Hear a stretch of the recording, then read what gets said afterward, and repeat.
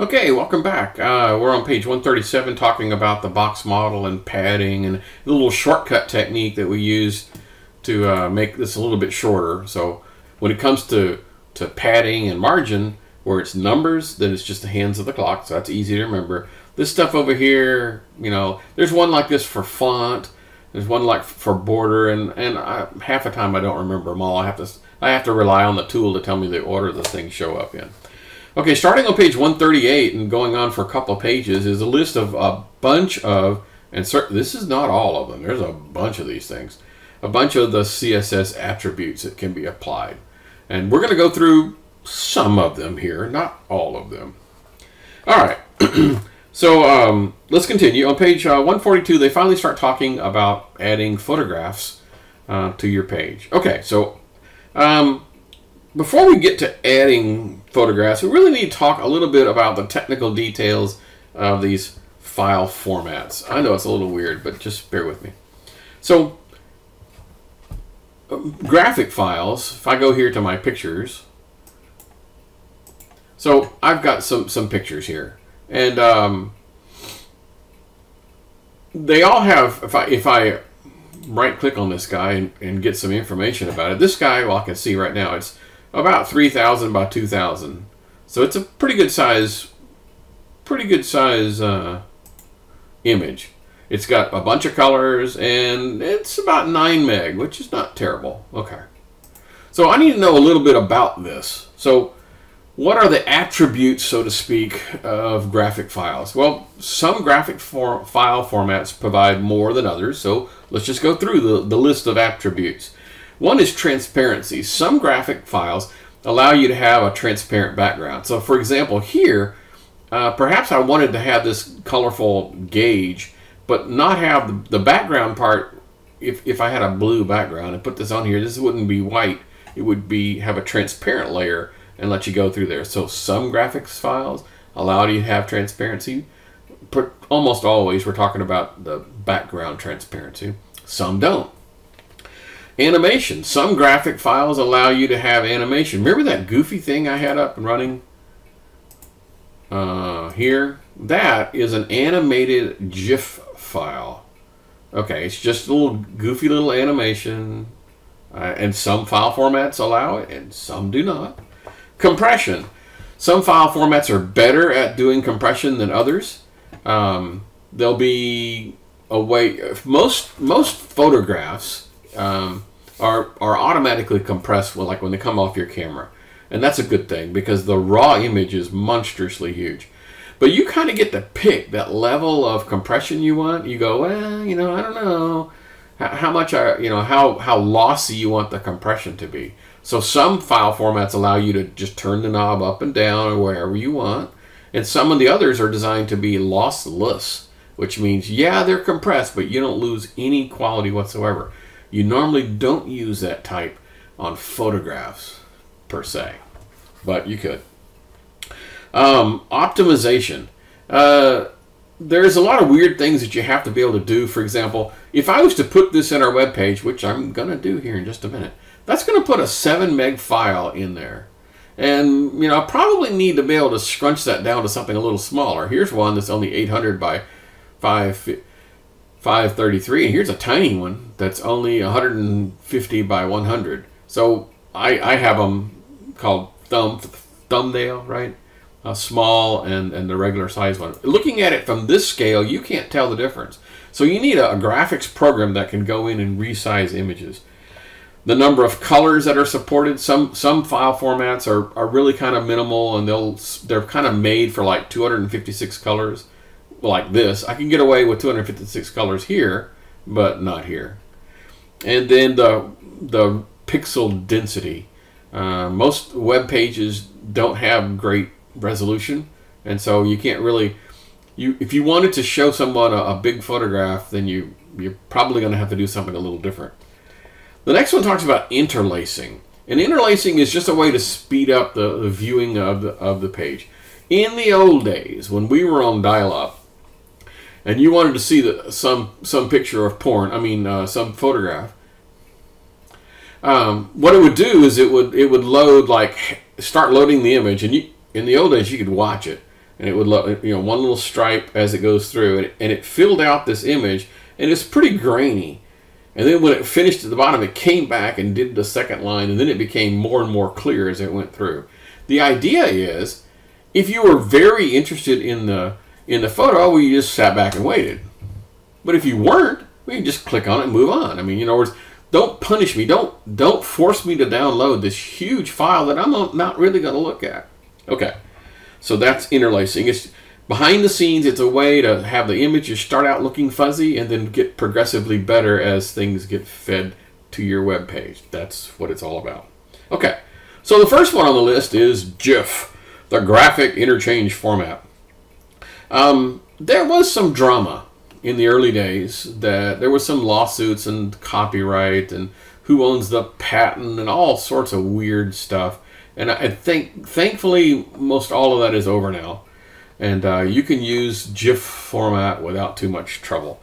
It does support transparency. It does support animation. In fact, it's one of the few that does support animation. It is lossless, which is cool. It was designed for 256 colors, although it'll do more than that. But it was, you can kind of sort of tell, it was designed for 256 colors. It does do interlace, which is kind of cool. Okay. The next one is JPEG. JPEG is probably the one that most cameras produce because of the compression. So it is a lossy compression. Now that doesn't mean that it's bad, because the difference between 95% compression versus 100, you know, no compression, that didn't make sense. 95% quality and 100% quality where there's no, most humans can't tell the difference, and yet the difference in size would be significant. Yes, it can use millions of colors, you know, 16 million colors with no trouble at all.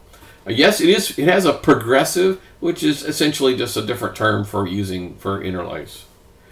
So yes, I use JPEG files. And then the last one is PNG, Portable Network Graphics. I tend to use PNG exclusively if I can get away with it.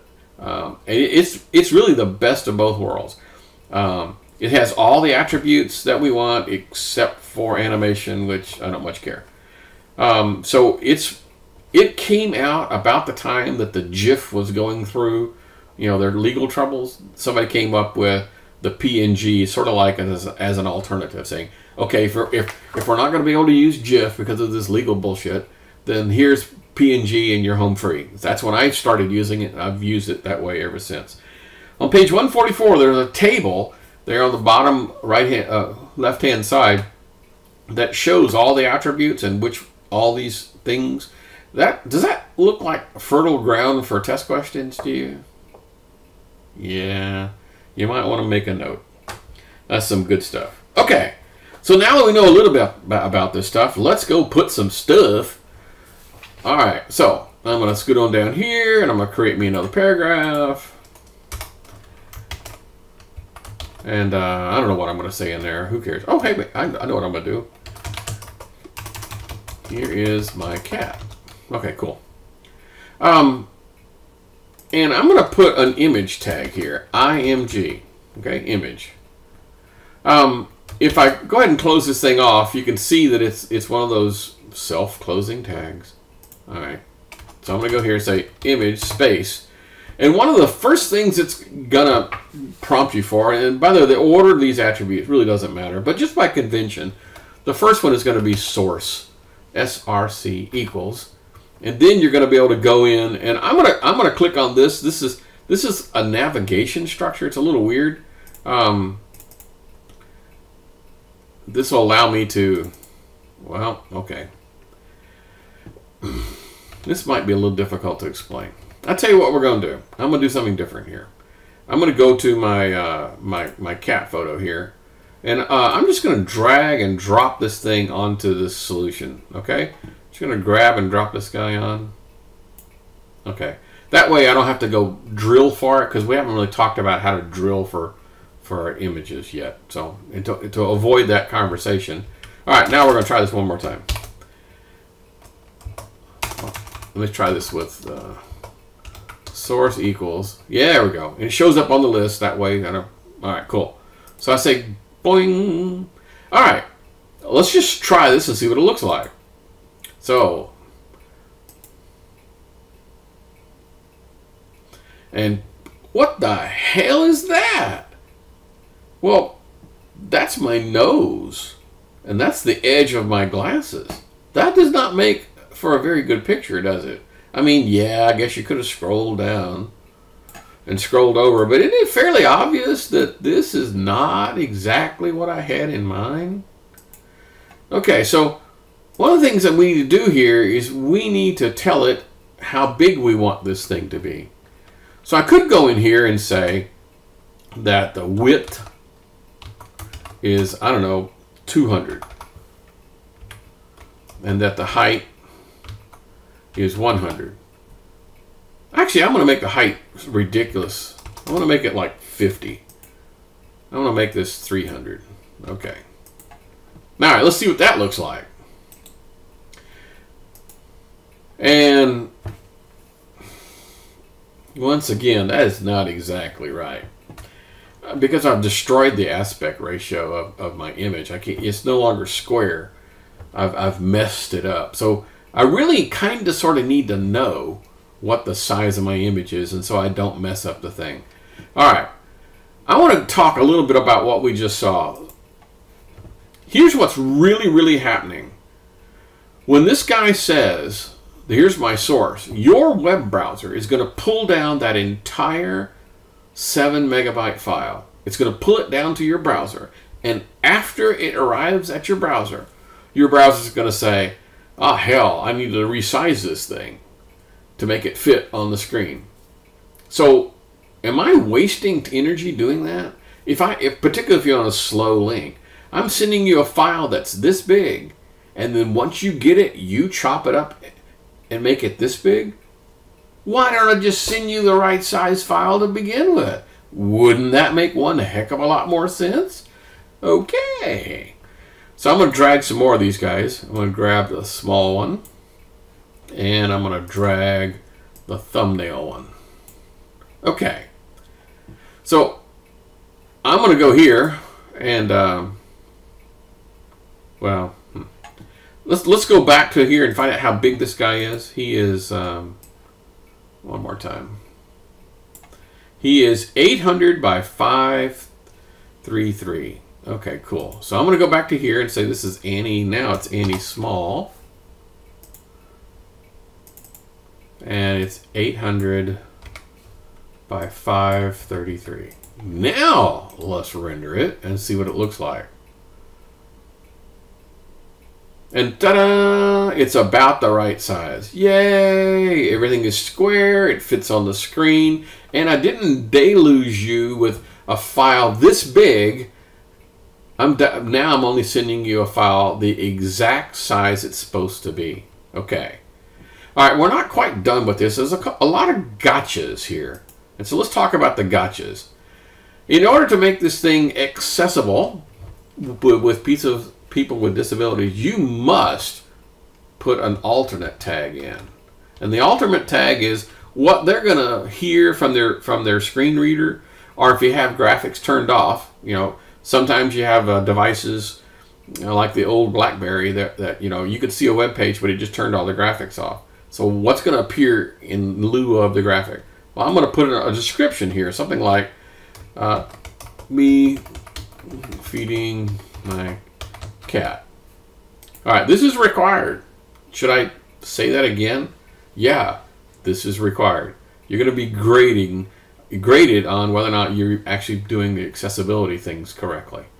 The other thing is that I have to know the size of these things. And to tell you the truth, the authoring software really isn't going to help you. You're going to need some other piece of software to take a big image and scrunch it up. Not using Visual Studio for that. You're going to use some other graphics program, and I'm not going to bother to describe, you know, all the hundreds of graphic programs out there that you can use. But some program, most likely not your web authoring software, is going to be used to resize the graphics. Okay, we've reached the 15-minute mark, so we're going to pause this and be back in just a few.